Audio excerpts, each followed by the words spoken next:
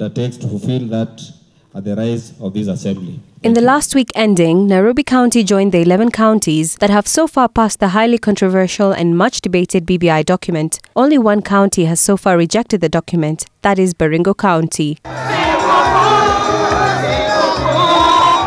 In the push and pull between the valley and the mountain, politicians allied to the DP and speaking during a church service in Malava, Kakamega County, warned residents that not understanding the document fully would cost them. Hapa kitu wanaficha ni kwamba tutaenda kuongeza wabunge kutoka 416 mpaka 650. Mwenye atalipa huyo mbunge ni wewe mwananchi wa kawaida. Na kuweka mbunge kwa mwaka ni milioni 57 times 5 times 650 MPs. Yale maneno yanafanyika around BBI inatushutua.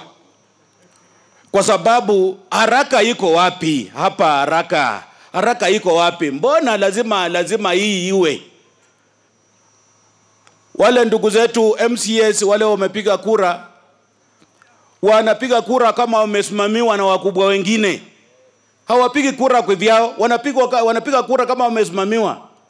Na mimi nimeona hata wale tunakaa nao kwa National Assembly, wametoka kwa National Assembly sasa wanaenda kwa county assemblies kusupervise kura. Hii kura iko na shida gani? Hii kura iko na shida gani? This follows a few days after the President Uhuru Kenyatta lashed at his second-in-command for diverging his development plans, a matter which didn't sit well with the MCAs as they expressed their support for DP Ruto. Raisi wetu mtarajiwa, hata wabadilishe katiba, hata watupige tear gas, hata waseme tukiitwa hasla tunashikwa, tutasimama na wewe unyo kwa unyo hadi uwe rais wa Jamhuri ya Kenya. Tuko na mpango ambayo itapatia ajira vijana wa Kenya. Na jambo la pili, tuko na mpango ya kuweka pesa kwa mfuko ya wananchi tuondoe umaskini. Hawa watu wengine wakuje pia waseme yao. Si Musalia akuja aseme yake? Si Raila akuja aseme yake?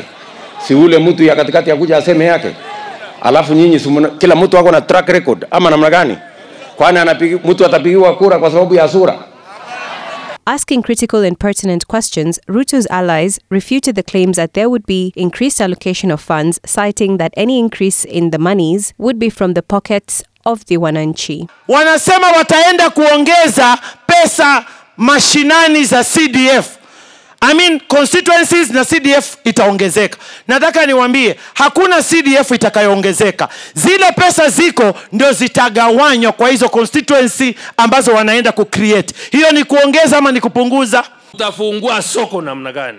Ukiingia hapa sukari na uchumi wa watu wa Western utafanya namna gani? Hiyo ndiyo sera tunataka kusikia ya rais ambaye anataka kuongoza Kenya. Mimi kama msomi ninakuambia kwamba Dr. Martin Luther King alisema kwamba the greatest respect for the law is demonstrated by defying bad laws. Currently, Nairobi has joined Laikipia, Kisii, Vihiga, Siaya, Kisumu, Kajiado, West Pokot, Busia, Trans Nzoia and Homa Bay, which have already passed the BBI, whilst the opposition leader Raila Odinga expressing hope that by Tuesday this coming week, the total 24 counties required would have passed the bill. For Ebru TV, my name is Lucy Riley. Solely depends with the people of Vihiga County.